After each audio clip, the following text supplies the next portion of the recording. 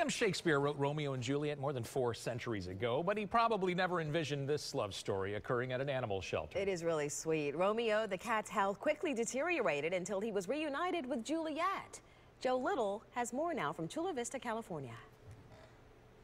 It can't be easy needing someone society says can't be your partner. His face was just gaunt. Parting is such sweet sorrow, even if you're a cat. And he didn't look good. Little Romeo here was brought to the Chula Vista Animal Care Facility last month.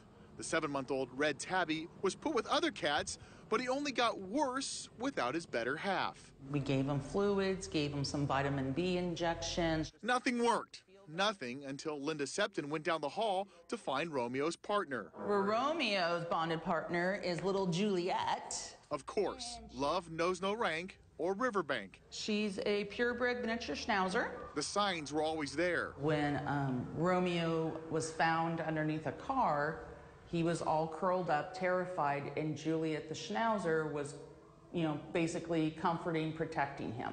They were put in separate areas. Juliet did okay with other dogs, but her Romeo crashed. Septon knew they were a bonded pair. A bonded pair for us is an animal that physically, behaviorally deteriorates without their companion. She brought the schnauzer to see the tabby.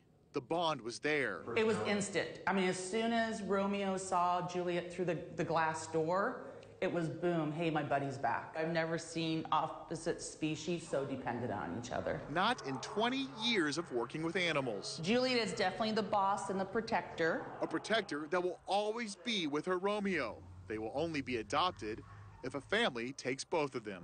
Parting would be such sweet sorrow.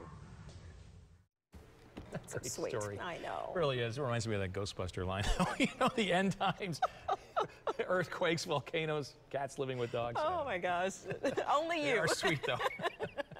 Good for them. They are sweet.